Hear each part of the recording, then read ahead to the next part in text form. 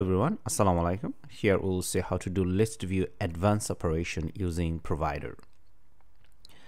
And at the same time, we'll learn how to reduce unnecessary builds, and which is very good and optimized for your app.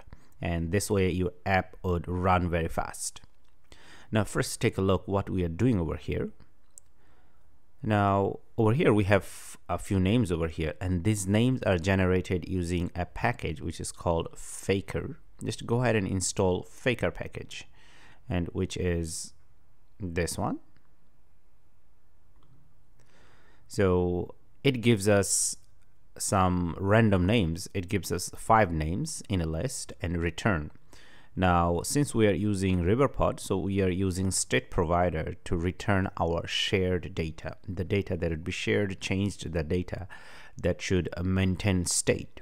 So we are returning them using a state provider, which is a provider, and we save them in a variable which is called list provider. Now another thing happens over here in our code. This data is shown inside this ListView builder. So that's what we see over here.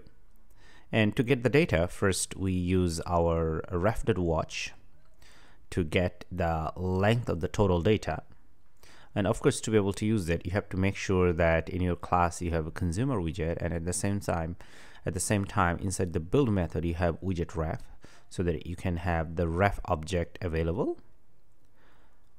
Anyway, so we get the length, and then we also get the total list. So if you write like this, ref.read, and using your provider, in general, if it returns a list, you'd be able to grab the list over here. Okay, all right, so from the provider we get the list, the actual list that we can loop through, and we can also get a certain item based on the index, because we are inside this ListView builder. So our index is available based on this item count over here. So for each item, if we want to grab, we use the list and index, then we get the item, and that certain item is shown over here. And now here we see that elevated button, and using this elevated button we can click any of them, and wherever we click, that changes. Like for example, if I'm going to click this one, it changes. So these are names, remember. So I click over here and the name changed to a different name, like Brent. Now how does it work? Over here you'll see that inside this onPressed method, we go through this list provider, which gets us a list, and since we loop through it over here using this index where, so we send whatever the element is available at that moment in the loop, that element and the item that we take. So we compare them, and if it returns a true, for that one we return this index.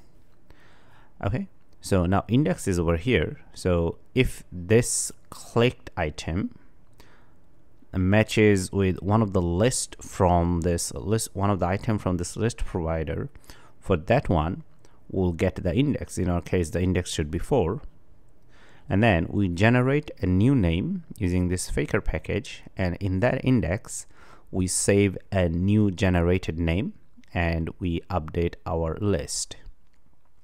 So that's how it works over here. So of course we are updating it using Riverpod.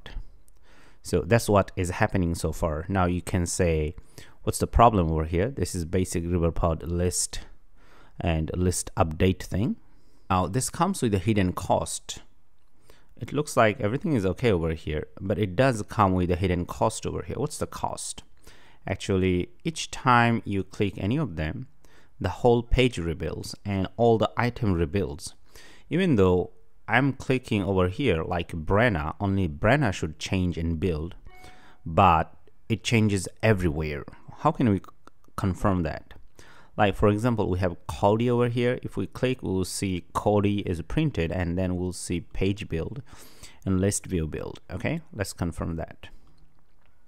Now here we see that Cody has been built, and page view and list view, and we can see it from the log over here.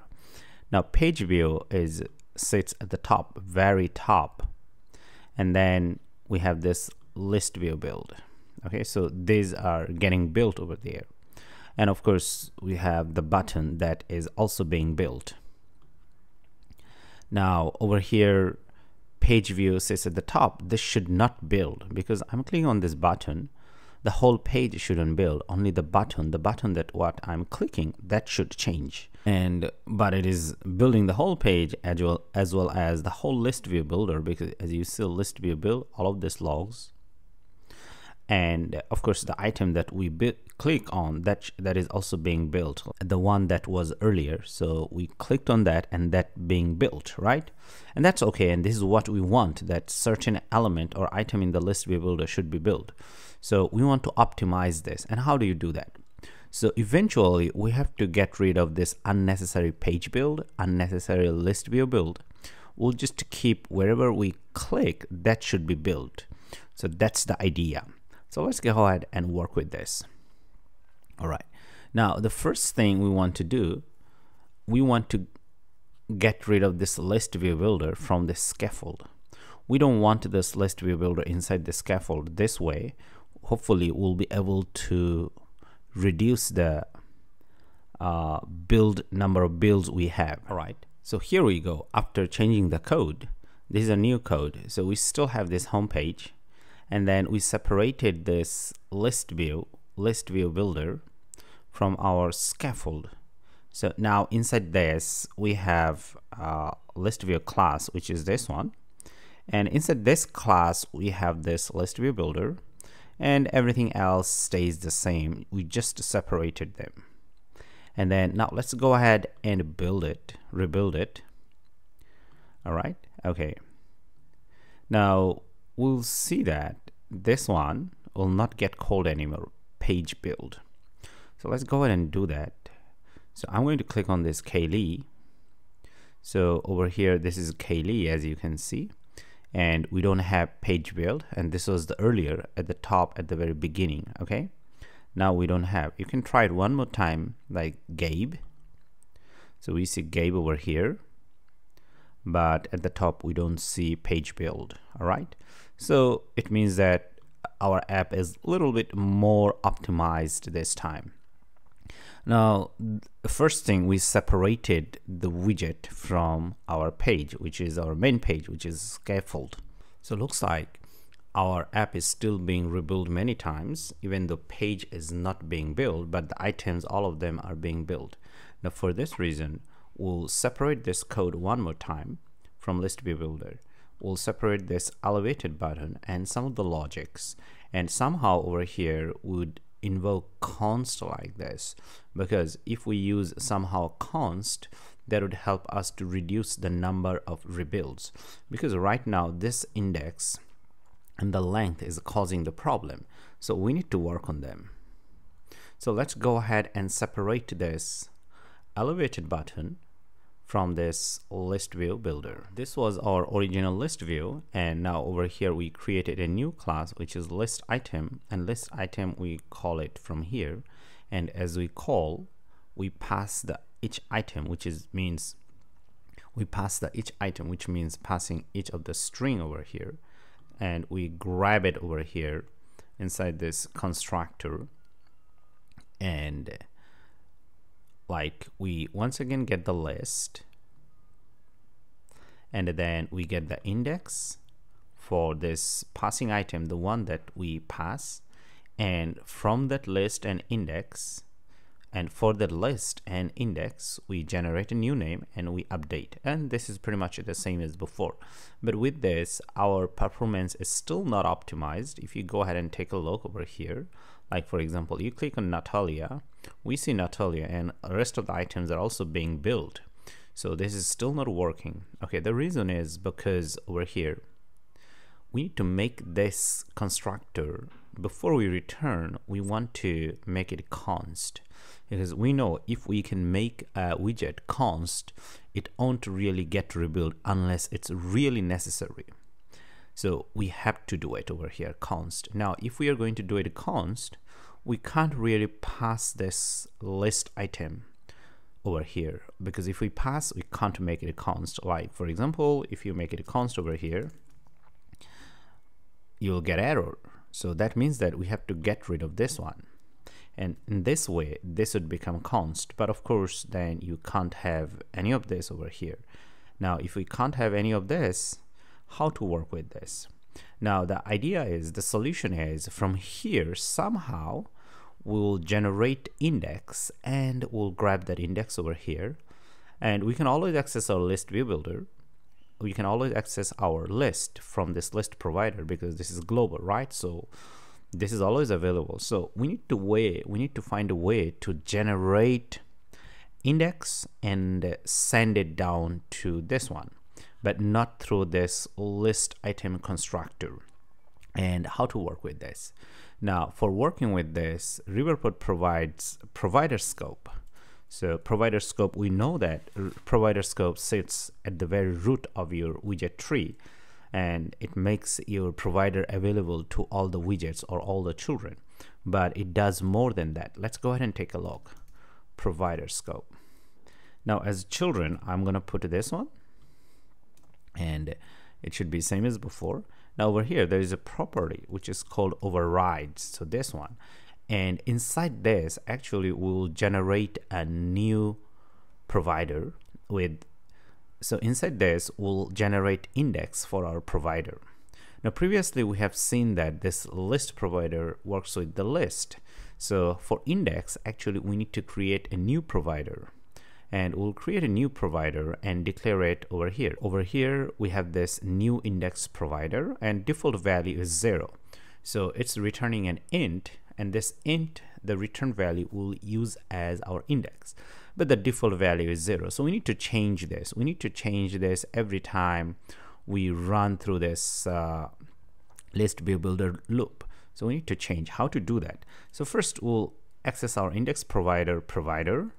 And then here we'd say override. So it will override the value, the previous value, the earlier value, and assign a new value. Okay. So what is your new value? Our new value is this provider scope. Okay. So our new value is this index over here, the index that we have in our ListView builder. And of course, we need to remove this const from here, and we'll put the const over here. All right. Okay. So as it goes through the loop, it will update index provider's value. So for first item, ListView item, the index would be definitely 0. The second one would be 1. The third one would be 2, 3, 4, like that. So it makes sense.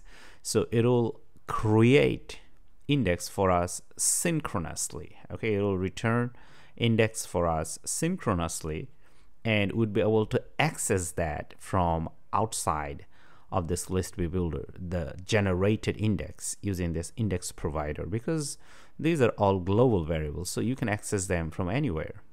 So the default value, the earlier value, would change in each loop, and that's what we want to grab, the default, the changed value. Hopefully it makes sense. Now, rest of the work should be pretty much over here. Now, as we said that, we need to grab the index. To grab the index over here, inside this build method, we'll have this 2 lines over here.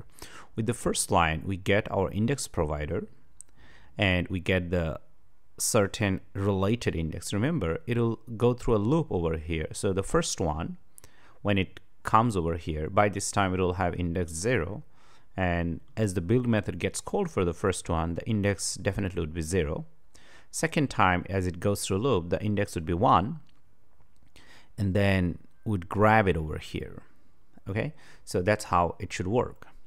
Now, if we get the index from the list provider, we can use that index to get the certain item, which means the certain name. Okay, so that's how we are accessing the list using this index. Now our index is available. Now our item is available over here. Now if our item is available and index is available, we don't need this one anymore. So we can get rid of this one because our index is always available. And we still have this list over here. We need that because we want to update our list after this button click. So we need that, and we generate a new name and assign for that index in the list, and eventually we update our state, we update our provider. All right. Now let's go ahead and run it. And now take a look over here. Okay, now we still see that everything being rebuilt again and again. But there is one more step before we really optimize everything. So this is alone is not working. All right, so where to optimize this one? Actually, this is where here we have to optimize. Now here we get the length, but actually this is not very optimized one, because once you get length of a list directly like this, regardless the list itself changes or not, it recreates the builds again and again, because we need to say for which certain property of your list you should rebuild the item. With this, what it does, it checks for the changes, and if there is a click anywhere, it regards this list that it has changed everywhere, and then it gets you the length. So we shouldn't do it like this. We should specifically mention if certain property changes and then do rebuild. So here we do value.length. With this, we are saying only if the length of this list view, or the item of the list, or the number of the total items in the list should change, then you go ahead and do the rebuild. So with this, I'm being very specific. Only if the total length changes, you do rebuild. Otherwise, never touch it. Don't do that. Okay. Now with this, we are returning the length, as well as we are saying at the same time to provider Riverpod that, hey, if the length changes, only you do rebuild. Otherwise, you should not. Okay. So this select property is very useful, and which is available in Riverpod. Now over here, let's come over here, and then we'll now reboot our app. Okay, so this is the first time, and now click on this.